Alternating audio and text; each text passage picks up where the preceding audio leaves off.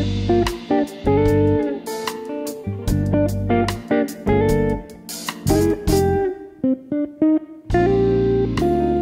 this video, let's talk about layering in watercolor painting. How many layers do we need to create a realistic painting with depth of space? I will be painting these apple tree flowers. This will also be good exercise in painting white flowers on a dark background. I'm going to start on a slightly damp sheet of watercolor paper without any drawing. I don't want pencil lines interfering with my white flowers.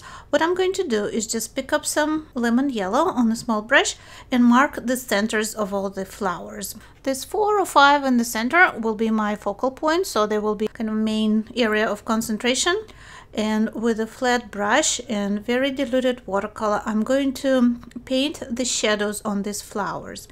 I will paint the dark background negatively around these flowers, so I really don't have to worry about the outline of the flowers for now.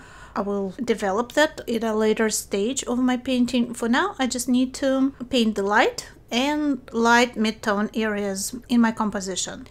I'm also going to lay down some yellow, some lemon yellow, under some leaves. You see the leaves in the focal point are very warm green. To get that warm green, it's a good idea to start with a little bit of yellow that gives them warmth and that sunlight that illuminates those leaves.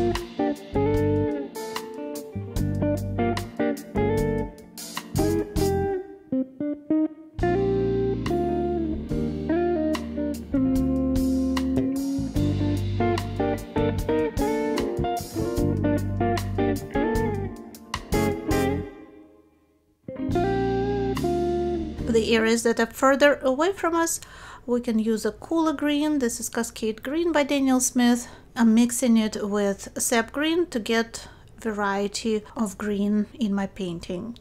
Green is a tricky color to paint, and a lot of times if we use just one green, it looks very monotonous and very natural because foliage and grasses have so many different shades of green. We just absolutely have to try and capture that in our painting to achieve realism and the depth of space. That is our goals for this painting.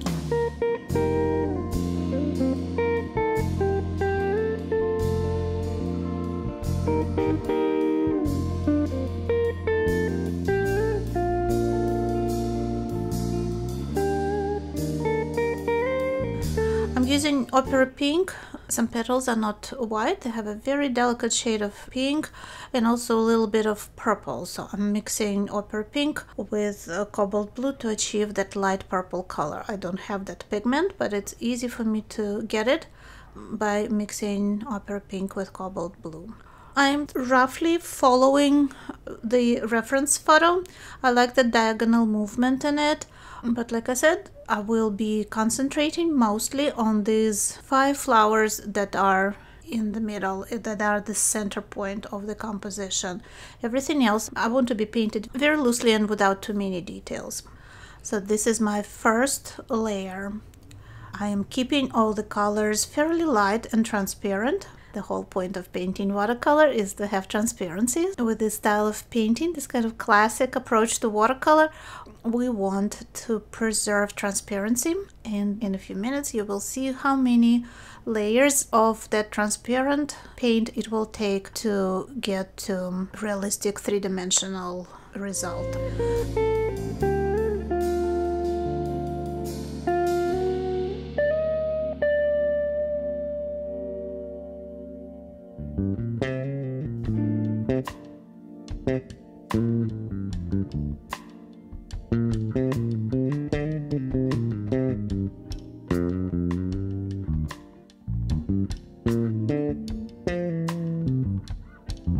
Let's start darkening certain areas. I'm using a small brush because I want precision in the edges. I cannot mess up my white flowers. I will be using a little bit of opaque white at the last stage of my painting to make tiny little corrections, but for the most part I want to preserve the white of the paper, like I said, for transparency and luminosity of my painting. And you see, even though I didn't draw anything, I drew my composition with a brush. This is my first layer. I'm going to let it dry. And we will proceed with the second layer.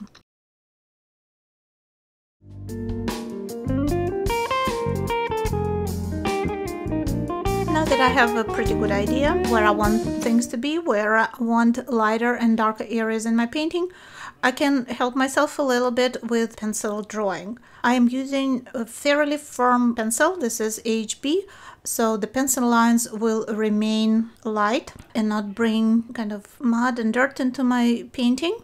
My main concern, again, are the flowers. I'm going to just outline them to help myself verify the edges, find a few more details.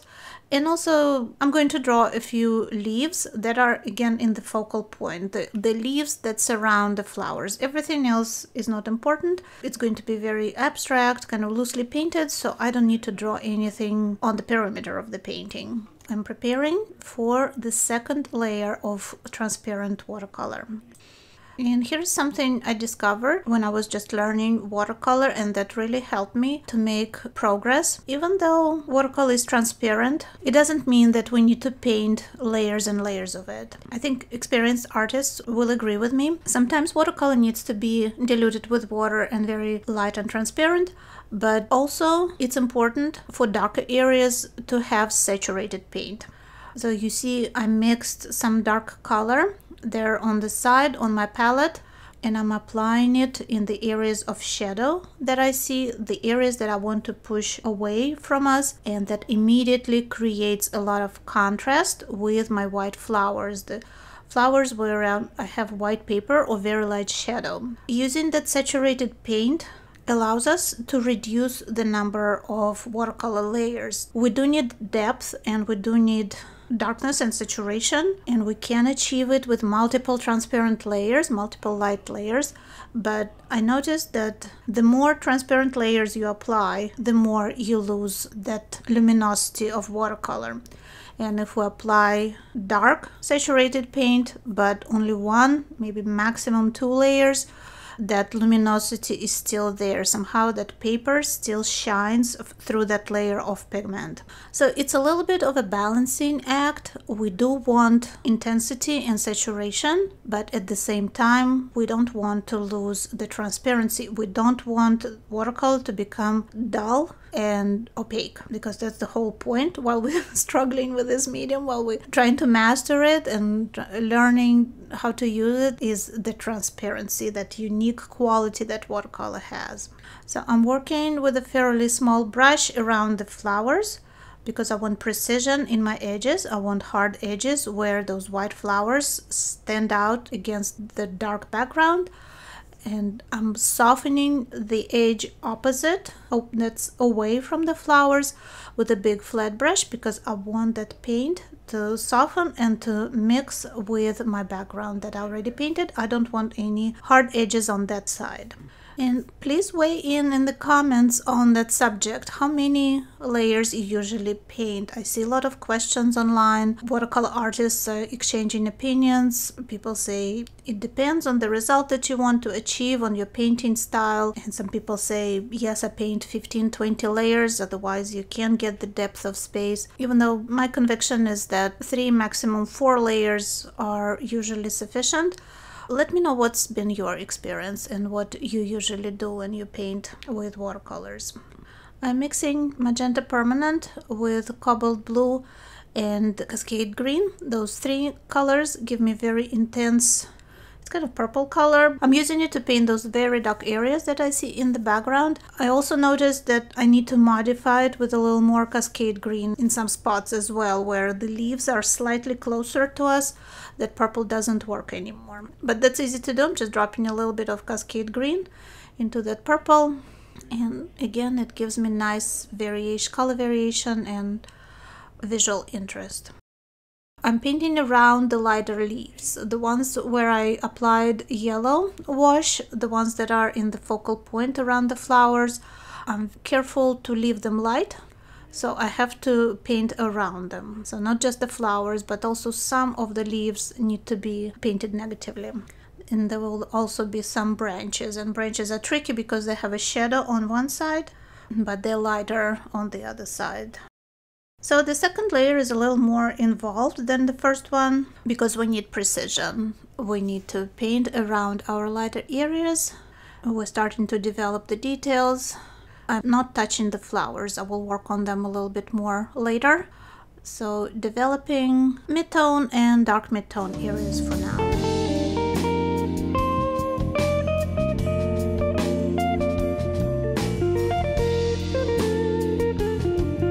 There in the upper left corner, like I said, this is out of focus already. I want to leave that area, and also basically all my corners, I want to leave them very loosely painted.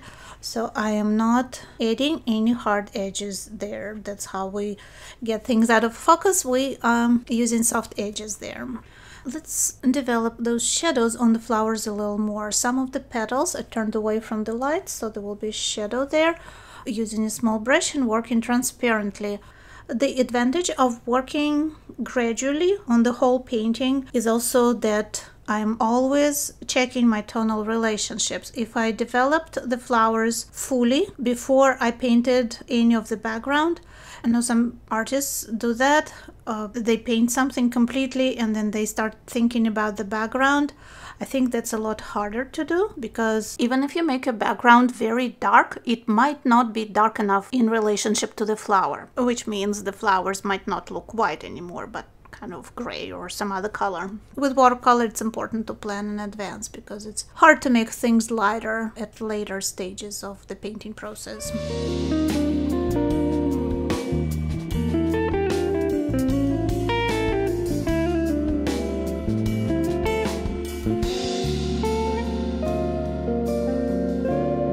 Important to bring a little bit of dark into the centers of the flowers because they're not a solid shape. We will see the dark background between the petals. And this was my second layer. I'm going to let it dry.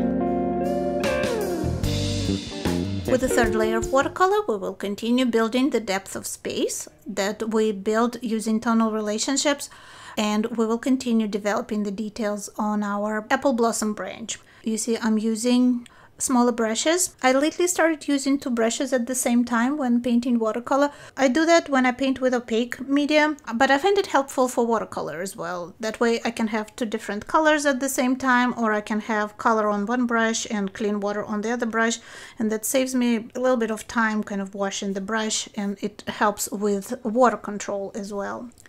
So right now I'm working on the leaves in the focal point, and I'm working on the background around those leaves. I'm trying to decide which areas I need to darken a little more and which areas I need to darken a lot. You see how much watercolor lightened, so I do not have that contrast, the depth of space that I want around my focal point.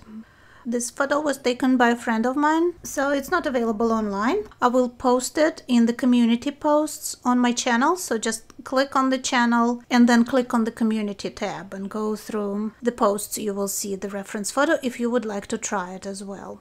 And my friend Anna, she's a great photographer, so she took photos of this same apple tree several years ago, which I painted as well. That video is available on my channel. I'll leave you the link in the description. The technique there is a little bit different. So if you're curious to see the first apple blossom, you will have the link in the video description. And in that first painting, I used a lot more opaque white, I'll tell you in advance. And now I'm using it a lot more sparingly, even though there's nothing wrong with using opaque white. The result is going to be slightly different. You can compare the two.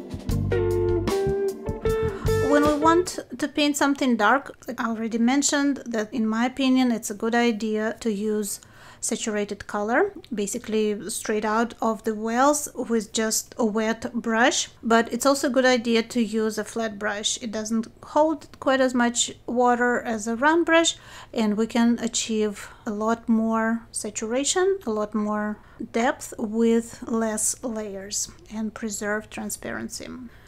I know it sounds kind of counterproductive applying super saturated paint, but in my experience, that's how we preserve transparency.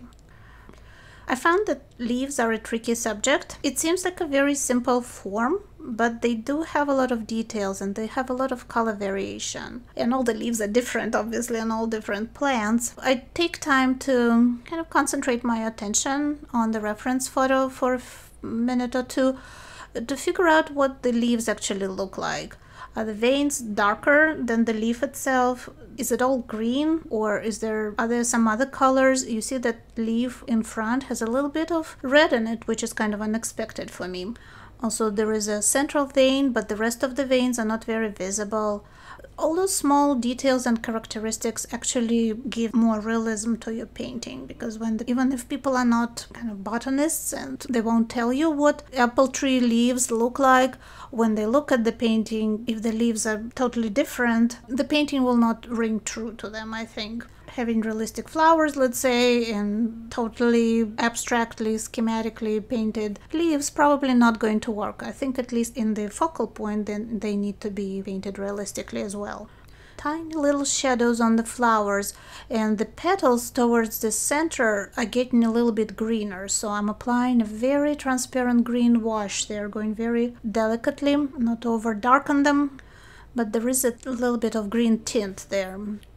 And constantly verifying the edges. That's what it's all about. Correctly painted edges, where they're soft or hard. And if they're hard, they need to be precise. And I'm not a super patient person, so between the layers of watercolor, I stop and walk away from my painting to give myself a break from it. So I will kind of want to paint it again, because if I get tired, I don't want to paint anymore. That means I'm going to start messing up. So important to take breaks and paint when you want to paint.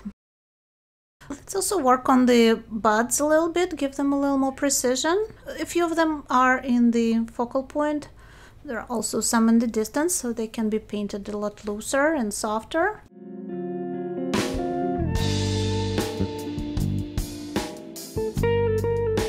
And the distant leaves can be painted without touching the paper, with just splattering. And after I splattered a couple of greens, I sprayed them from my spray bottle, and I'm going to kind of distribute the paint a little better with my flat brush. The texture that splattering creates, I think, looks very much like distant foliage. Okay, this is the third layer. In my opinion, all I have left to do is add the highlights. I need to add a little bit of precision to the edges of my flowers. No matter how hard I tried to paint them exactly, I lost a little bit of white. They still look kind of jagged. Also, the paper is not super white. My white ink is a lot whiter than the paper. As the last step, my fourth step, I'm going to go through all the flowers and add the highlights. So this will be my fourth and last layer. It's not exactly watercolor, it's white ink, but this is all that was needed to create realistic and three-dimensional painting of apple blossom. And you might have noticed that my layers are coordinated with the tonal scale. I paint from light to dark, and with each layer I paint light midtones, midtones and dark midtones, and then the third layer is darks, and the last step is highlights. I think that approach is easy to understand, easy to remember, and also this approach helps me to preserve transparency of my watercolor layers, helps me keep my pigments clear and transparent, because the more layers we apply, the more we reduce transparency, and the more there is a chance of creating muddy, opaque colors.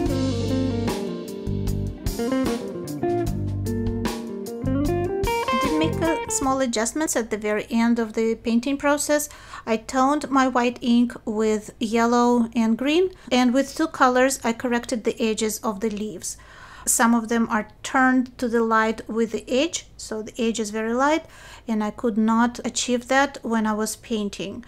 I could have lifted color in those areas and waited for it to dry and then maybe applied a light lemon yellow wash or something like that, but I think using tinted ink is a lot faster and it's not really noticeable in the final painting. I think it looks harmonious with the rest of the painting, which is finished now. I'm going to sign it.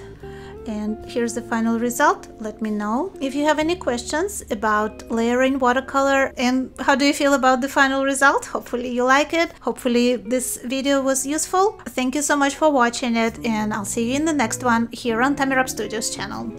Help other artists to see this video by liking or sharing it. To see future videos, subscribe and click the bell button to be notified when they're published. Thanks again and stay creative!